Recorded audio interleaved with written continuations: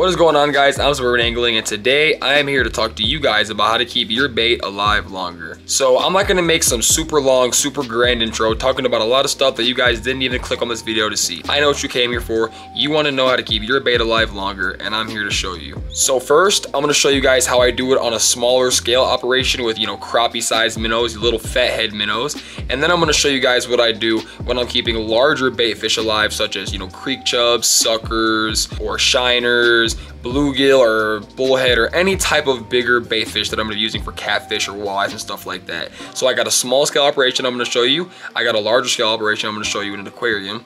Let's get right to it.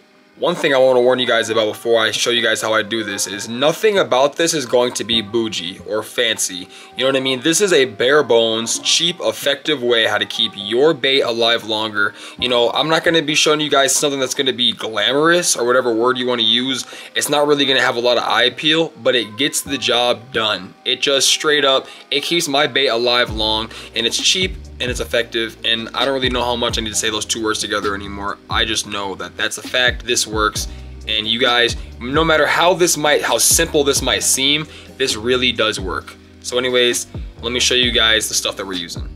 All right, folks, so right here is the basic equipment you're gonna need to keep these minnows alive. This is literally everything you need. Let me count real quick. 1, 2, 3, 4, 5, 6 things. Technically 7. I know you guys see the aerator there, but you don't need this to keep the minnows alive once they're in the bucket, but technically 7 things. Either way, all really cheap stuff. Let's talk about them. First item, and one of the most overlooked things, get yourself a little minnow net like this. You can literally get these at pretty much every bait shop in North America for around $1. Get 5 of them for $5 because they're pretty easy to lose. I go through about one of these a month. I'm always replacing these things, but get yourself these nets for obvious reasons. It's really annoying trying to grab the last minnow in the bait bucket, and it's also really annoying when all your bait dies because you put some lotion on your hands and stuck your hands in the bucket and then you just poisoned them all. You know what I mean? So get one of these for multiple reasons. Convenient and safe for the fish. The second thing you need, and possibly the most important, is some dechlorinator. You are not going to be able to keep your bait alive for very long if you don't have this stuff. Technically you could, but it would be a much longer, more painful, more annoying process, and there would be a lot more steps in between. This takes a lot of those in-between steps away. Get this stuff. It's very cheap. I literally picked up this little, how much is in there? 1.7 fluid ounces, so not a lot in there, but you only need to use about 1 or 2 drops per time you use it, and it's like $5 a bottle. Get this stuff. It's very important, and I'm going to explain why soon. Alright guys, so this is probably actually more important than the dechlorinator. I don't know why I said the dechlorinator was the most important, because this is definitely going to be it, and it's bait. You need bait. If you're going to be keeping bait alive, you probably need bait to keep alive. So this is what I'm rocking with right here. I actually picked these up this morning when I was doing a little bit of crappie fishing, white bass fishing, whatever. But we got 2 dozen medium-sized fathead minnows. Those are what we're going to be rocking with and trying to keep alive. I'm actually probably going to go pick some more of these up from the bait shop. I bought these today just to use, but we didn't really catch too much, so I'm going to throw them in this bucket, keep them alive, and I'm actually probably going to go pick some more up within the next couple of days, because I know I'm going to be doing a lot of fishing in the upcoming weeks, and I know I'm going to stock up on these minnows because I'm going to be running through them. Trust me. I can assure you that. Alright guys, so next you're going to want to get a 5-gallon bucket. Really easy to get. You can get those at literally any Walmart, any like Dick's Sporting Goods, any tackle shop, any Ace Hardware, like Lowe's, Home Depot, etc. List goes on and on and on. 5-gallon bucket, really easy to find. Go get one. Next, this is kind of an optional item, but you really should have one, and it's really easy to get, and there's no excuse why you can't find it online or go to your local Bass Pro or Cabela's and get this. Like, this is really easy to find, and that's going to be the lid for this bucket. So as you can see, it's nothing fancy. It's literally a plastic lid that fits to the top of any 5-gallon bucket. Like, this is a universal lid. You don't got to worry about, will this fit my bucket? It fits all 5-gallon buckets. Like, most 5-gallon buckets have a standard size, rim size and all that, blah, blah, blah. You get it. This bucket, why it's really nice, or excuse me, this bucket lid, why it's really nice is it actually has a smaller lid on the top so you can still gain access to your fish. Has holes on the top for air, obviously, so oxygen can get through, and it has a nice little drilled out hole for your aerator tube to go through, so it keeps the whole setup like nice and clean. You don't got some big tube hanging out, you know what I mean? You can just keep that thing stuffed in that hole, keep your aerator right on top of your bucket or wherever you want to have it to the side, taped up or whatever, but you don't have to worry about that tube, you know, not being managed. It gets managed really nicely by that little drilled out hole that they put right there for you. And then obviously, since we're talking about the aerator tube, we have to talk about the aerator. These things are really simple to use and really cheap to get.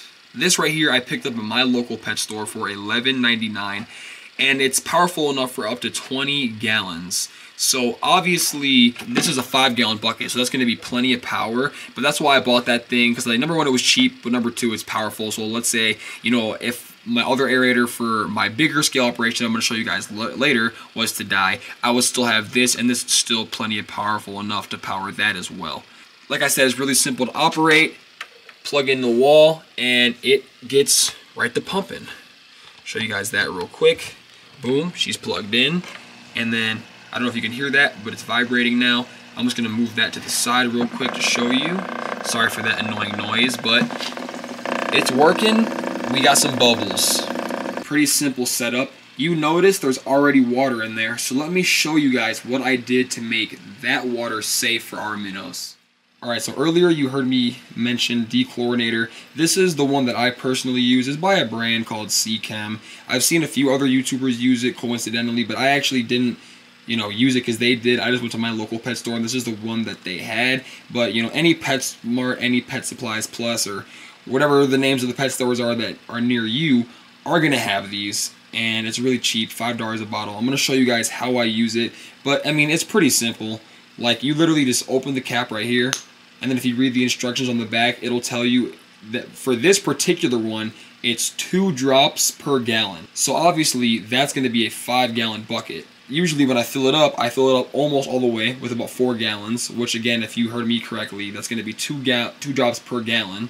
So then I do, you know, a significant amount of drops, about 6, 7, 8 drops. Then I'll put my fish in there because there's already a little bit of water in that bucket. I'll transfer the water from that bucket and the fish from that bucket into this one, and then I'll do about 1 more drop to just make up for the added water from the minnow bucket. After that, I'm all good. So I already showed you guys the minnows that are in that bucket, and I already showed you guys, you know, how I set up the bigger bucket. So now off camera, I'm going to transfer those minnows to that bucket and just kind of show you guys how the whole setup works and show you guys how happy the minnows are after they're in their new home. Alright guys, well, I have transferred the minnows. They look pretty happy in there. There's obviously plenty of space. Like here, let me zoom out real quick. Like if you look, there's plenty of space for these minnows. And like, they're all on the bottom of the bucket right now. They're all on the bottom half of this bucket. There is so much water in there. You could fit so many more minnows in there and they would thrive. You know what I mean? So like, this is 2 dozen. You know, you could comfortably fit like 10 dozen large fatheads in there, and there would still be plenty of room for them to swim around. That's how awesome these 5-gallon buckets are when you're dealing with these small bait fishes. These are small bait fish. This is plenty of room for them. They're used to this. They're used to living in puddles. If you fish rivers like I do, you'll even notice there can be schools of like 100 minnows in some puddle that's not even connected to the main river. And then obviously, yes, once it rains, they go back to the main river, but it's pretty amazing what little water these minnows can survive in as long as they have the proper oxygenation. Another thing I want to mention about, you know, once you transfer the minnows is before you actually do the transfer, yes, you want to use some dechlorinator, but also in the 5-gallon bucket, you know, I know you guys noticed that I already had water in there. Make sure you let that water sit, and make sure you let the water that the minnows are in, like the smaller bucket, make sure you let that sit for at least, you know, 30 minutes to an hour so it can get used to the temperature of the room you're going to have it in before you transfer it. So that way you're not putting like 50-degree, you know, minnows that are used to 50-degree water in a bigger bucket that you've just filled with, let's say, 65-degree water, because then what's going to happen is those minnows are going to go into shock and they're going to die. So just make sure that you're letting your water sit, like I said, for at least 30 minutes to an hour before you transfer it to allow the fish to get used to the temperature of the room that you're going to have them in. Alright guys, so now I'm actually in the room where I keep my bigger bait fish Bigger bait fish being suckers, creek chubs, bullheads, bluegills, you know, anything you're using for catfish, anything you're using for pike or muskie, walleyes, whatever, you know what I mean? This is what you got to do to keep the bigger stuff alive. It is really, and quite honestly, it's the exact same thing you do for the minnows, just on a bigger scale. Instead of a 5-gallon bucket, now I have a 10-gallon aquarium. You know what I mean? Like, it's the same thing. I still use the dechlorinator the exact same way. I still let the water settle for an hour after I put it in the aquarium to make sure that, you know, it becomes the same temperature, has the room that it's going to be in, because like I said, you don't want to put these fish into shock, right? You don't want to take some really cold water that you just got the fish in from the bait shop and then throw it into your, you know, warmer tap water, and then there goes all your investment. Or even worse, you know, if you're a person like me who casts nets and gets your bait like that, you just spent 2 or 3 hours cast netting, you know, you come home with a bucket full of suckers. The worst thing you can do is not let that water settle and not let them get used to the temperature of your room and just throw all these suckers into a bucket of water they haven't been in yet, and they just all died. That's just, so I want to show you guys the aquarium that I'm using and just show you guys how happy these fish are and show you guys a little setup I got, and maybe you can do something similar for yourself. Alright, so here we go. Nothing glamorous. I'm going to show you guys the whole thing. I'm just going to show you this one side of the aquarium, but as you can see, we have plenty of lively suckers. We actually got a shiner right there, another shiner right there. We got a couple of different species in this aquarium right here, and you're going to notice I have a towel over the top of it, and that's pretty much to keep it as dark as possible in there. Obviously, I have lights on in my room so I can record this video, but most of the time the lights aren't on in here, and the towel on the side just makes it so when I'm walking back and forth, they don't see me as much, and they're a little bit less stressed out, because when the fish are stressed, they produce ammonia. It comes out of their body, and then you got to use more of your dechlorinator, which the dechlorinator also gets rid of ammonia, so you got to use more of that stuff, and it just ends up not wasting money. I mean, it's a few drops, but you know what I mean. Not stressing out the fish is just good for you, and it's also good for them. So let me take this towel off real quick and kind of show you what I got going on. You're actually gonna notice I have this big grate on the top.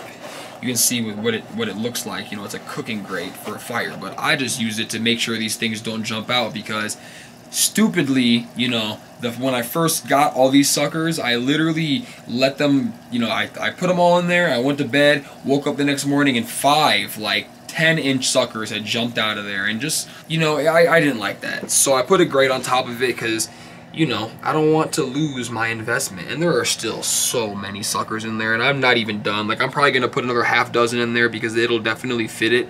I mean, you know, there's a room. It might not look like there's room, but, you know, you could easily fit another 6, you know, 8-inch suckers in there, no problem. And they'll stay alive. And, you know, I'm planning on using these things pretty soon too. You know, I'm not just going to, you know, have these suckers in there for 6 months and overpopulate them. And, you know, these things are going to get used within the next month or two. So don't think that I'm going to put like 60 suckers in here and they're all going to stay alive for 6 months. You know what I mean? These suckers are probably all going to be gone within the next 2 months, but they will be replaced by more suckers because I got really good spots to cast net these things. So I'm not even worried about it. But I mean, look at these things, man. They're happy. They're thriving. They are absolutely chilling. You know what I mean? No floaters, nothing of the sort. And the water's pretty clear too. I just changed it out this morning. So pretty awesome stuff, guys. Pretty awesome stuff. One thing I want to mention before I leave you guys is this is a really simple process and really easy to do. But once you have the fish comfortable in the fish tank or in the bucket, wherever you leave them, make sure you're changing your water. Okay, it's really easy to keep them alive, but one thing that a lot of people will forget to do or overlook is once that water gets cloudy, make sure that you're changing it out. You know what I mean? Take 60% of that old water in there, go to your sink, get some new, fresh, cold water, add some of that dechlorinator so, you know, the ammonia and all the stuff, the chemicals they put in our tap water doesn't kill those fish in your bucket, and you'll be good to go. Alright guys, that's going to do it for me in this video. I really hope you enjoyed, and I sincerely hope you learned something. That was the whole point of me making this video. You know, as a content creator, of course I want you guys to click on the video. Of course I want the views, but I also want there to be some benefit for you, you know, when you watch the video, and I hope you feel that you definitely gained some knowledge after watching. If you have any more questions about what you saw today, if there were some things that I wasn't clear enough on, feel free to leave a comment down below and I will answer any of your, you know, know, questions, any of your concerns, I'll get back to you as soon as I can. I try to answer pretty much every single comment I get, and if you look on any of my videos, you know, it's really evident that I do that. I am very active in the community, and I'm very active with the people that watch my videos, and I try to, you know, always stay humble and remember that I couldn't do stuff like this without people like you who are clicking on these videos. So continue to do what you're doing, continue to leave your likes, leave your comments. I really appreciate it.